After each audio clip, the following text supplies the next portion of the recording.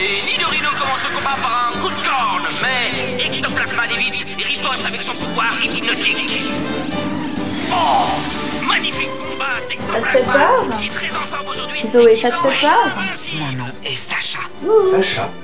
Putain, ce qui est fou, c'est que dès qu'elle regarde la télé, il faut lui poser 2 fois la question pour qu'elle te réponde. C'est incroyable.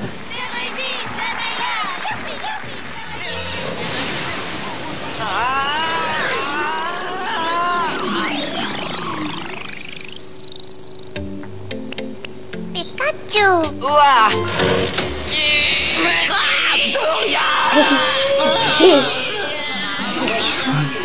Leur voyage leur réserve bien des surprises. Ensemble, ils verront des créatures incroyables. J'ai pas peur. Quand j'ai vu une autre histoire. T'as beaucoup regardé. T'as beaucoup regardé aujourd'hui. Ça suffit. Ça sert à rien de pleurer, Zoé. Hein. Moi, je veux pas que tu regardes une autre histoire, donc ça sert à rien de pleurer. De toute façon, tu regarderas pas. Tu regarderas une autre fois. Hop là. Loin du bal. Alors, j'en regarde quoi? On arrête de regarder la télé, là. Non, regarde. Tu vois dans quel état tu es quand tu regardes trop la télé? Oui.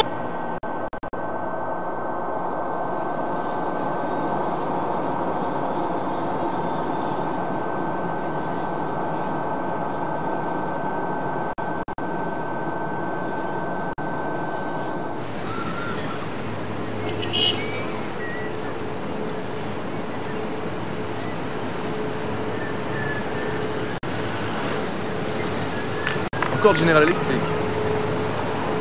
NBC leur appartient, c'est l'une des plus grandes TV du monde.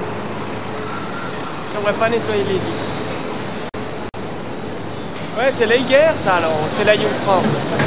C'est la face nord de la télévision. C'est la face nord de la NBC. C'est la face nord de la télé, là. Regardez les écrans là-haut, regarde. Ils sont par là, ils sont où? Ah, le son, ils sont là. C'est excellent. Le son vient de là. Thanks. Bye bye. Excuse-moi, Chris. Ah, c'est cool. C'est vachement sympa d'appeler, Christophe. Ça avance vachement bien. On a rendez-vous avec un prof d'université, un écrivain qui a beaucoup travaillé sur les effets de la télévision. You're not shooting now. What are you doing? Yeah, we shoot all the time. No, you gotta tell people. Salute I don't see any red light. Yeah, we turn it off. Really? Are you also a producer? I'm a journalist. You're the journalist. Yeah. You're the talent. You're on camera. Your voice is heard. We call that talent in this country. Journalists are not too much in front of the camera in Switzerland.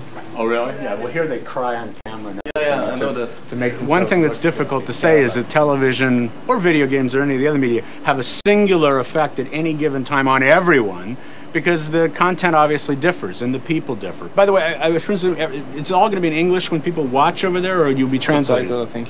Okay, so they'll hear me, but they'll see it in. They'll see. I'm just trying to figure out how fast I'm talking. It's okay. Not to worry. No okay. problem.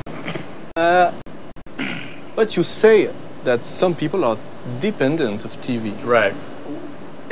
How do you know that? This is an important thing to say. Television is the easiest, quickest, cheapest way to distract yourself from how you already feel that's ever been invented. It's cheaper, potentially safer, I don't know, than tranquilizers. It's faster acting. Even if you take a tranquilizer, it might take 20 or 30 minutes to relax you. I did a study some years ago where I looked at the American Psychiatric Association's Diagnostic and Statistical Manual for how they diagnose dependence on drugs and alcohol. Everything they look at, which is diagnostic, that people feel bad that they use the drug so much, that they want to, all these things are true about television. The only thing that makes it different is that it's not the kind of substance we normally think about. Put it this way, it's important little soundbite. He's running out of tape. You said before that something enters your body when you watch TV. Oh. What Well, is it? light is coming off TV screens and coming into your body. Now, it isn't a substance that can be put in a bottle, but it has some substantive quality which alters how we experience it.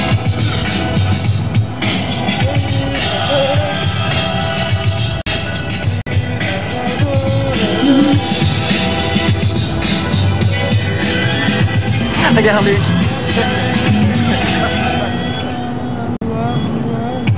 Il a un chapeau. Mais aussi à la caméra. Ouais, regarde cette image.